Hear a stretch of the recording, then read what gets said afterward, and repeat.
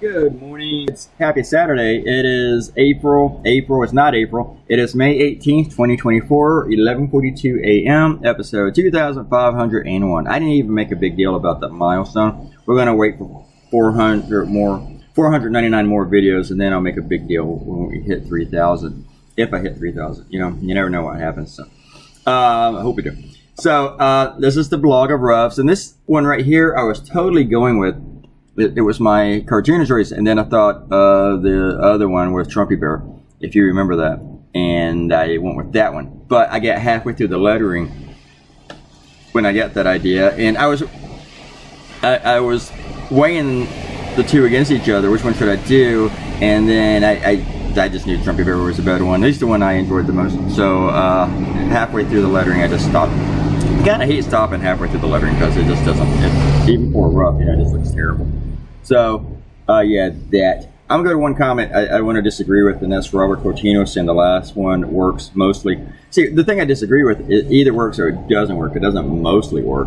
And I think that one works. I mean, it has about 170 comments on Facebook alone, and like 300 reactions and shit. So, I think it works. A cartoon can get a lot of reactions and comments if it doesn't work, but usually most of those comments are people screaming about how it doesn't work.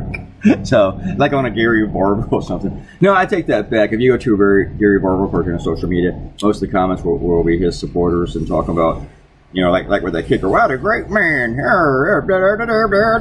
That's the funny thing about this stuff with the conservatives, and it's ironic that it's on a college campus because they're like, leave him alone, he has freedom of speech, while at the same time they want college students to be expelled for protesting. And even if they were protesting in anti-Semitic ways, I can see that being not kosher on a college campus, but still you're talking about freedom of speech, right?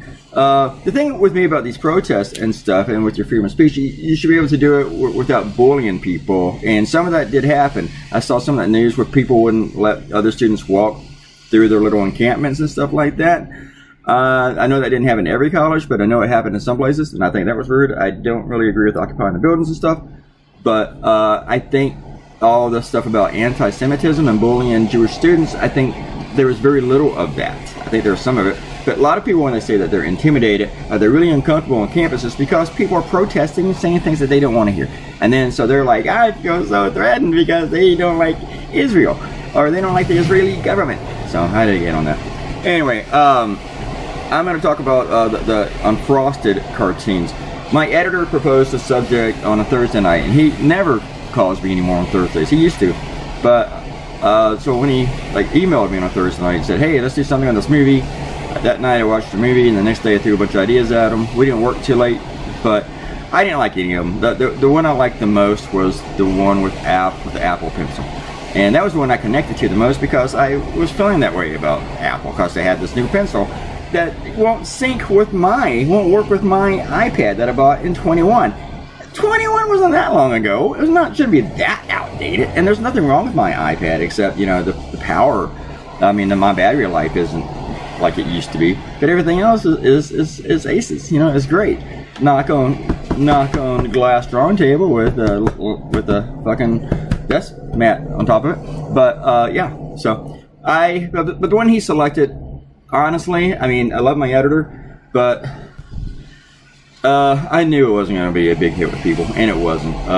Just some people, after I did the rough yesterday, was like, oh, now I get it, you explained it. If you have to explain a cartoon, as Robert Cortino might say down there, it doesn't work. And so if Robert Cortino had posted on that one, this one doesn't work for me. Or if he said it works mostly, I would have said, well, it can't work mostly, it either works or it doesn't work. That cartoon, I'm sorry, I say to myself, it didn't work. Other Sparky Bear, Didius, and Tito, have a great Saturday. Great. I can't roll. Great. It's great. Guys, fuck it. Guys, bye.